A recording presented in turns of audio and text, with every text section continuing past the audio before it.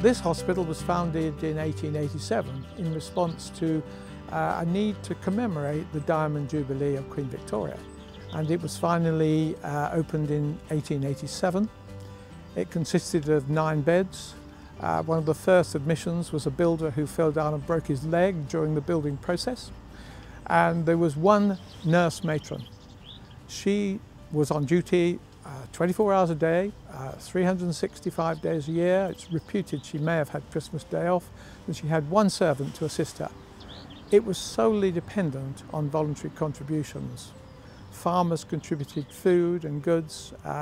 Matron actually repaid them at Christmas time at a Christmas party. The minute I came to Wimborne, I knew I wanted to work at Wimborne Hospital. And when I came here, I just loved it. When you walk in, you feel as if you're walking into a hospital, and a caring hospital. You know, it's got the outpatients, it's got blood, it's got all sorts of departments. You feel as if you're in a safe place. And the nursing care is extremely good. It's a busy little place. I always feel the community hospitals are the lifeblood of the national health, because it's there for the people of Wimborne. It's really apparent from speaking to our patients how important it is to them that they have a community hospital close to home, and that's something that we obviously continue to endeavour to try and do, to provide care close to home for as many of our local population as we possibly can, which is why it's important we have as many services that we can provide here on site and available to people, so they don't have to drive a long way to access them. They can come here, they don't have to pay for parking, for example. They can come on site and access the things that they need without going too far.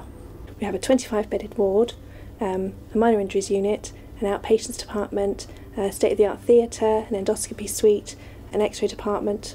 The most recent upgrade that we've done at the hospital is the refurbishment of our day surgery ward, which has just had a new air cooling system put in place so that the patients can be more comfortable after they've had their operations, and to make the environment more pleasant really for them to recover in before they go home. We've got 150 staff approximately working on site, and many of those have worked here for a number of years. So there's so many years of experience wrapped up collectively in the walls of Wimborne Hospital. I see it as my job to support the team, to use all of that experience to the betterment of the patients, really. I've been here for 22 years now, working on the ward and in minor injuries. It's a great place to work. It's a really good facility for our local community, and they really seem to appreciate it. In the minor injury unit, they can walk in without making an appointment. We see between 20 and 50 people a day, depending. It varies immensely. We never know what we're going to get or who is going to walk in. People really appreciate being able to come into somewhere quite small and friendly and local to them. We like the people here. The nurses are lovely, and so are the consultants, but the nurses, the ones that see me every time I come, which is to the eye department, particularly you, Frances, there she is, she's lovely, and they're all really, really nice. We choose Wimborne, A, because it's closer, B, it's free parking and easy to park, and it's a much more friendly atmosphere, not so impersonal as a large hospital. So we're really well supported by the local community. We have lots of volunteers that come in to help us with all sorts of areas. So for example, people come in to help making tea on the ward, or to come and help maintain the gardens. And of course we're really lucky to have our friends at Victoria Hospital who've been really helpful and supportive over the years.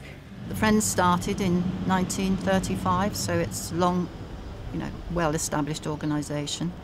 And over probably the last 30 years, we've spent about £10 million in this hospital.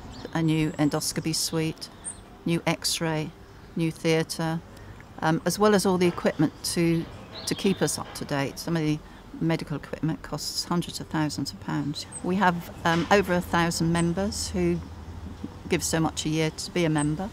Some of our money comes from legacies. We also have a shop in the town, a charity shop. It's a circle really. The staff do excellent work here. People in the vicinity, the locality are grateful, and they give us money, and then we can spend it here.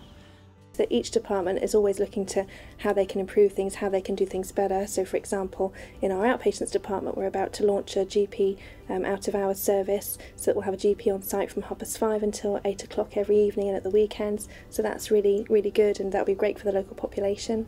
The future is bright for Wimborne Hospital. The staff are proud of the hospital, I'm proud of the hospital, and Wimborne is proud of Wimborne Hospital.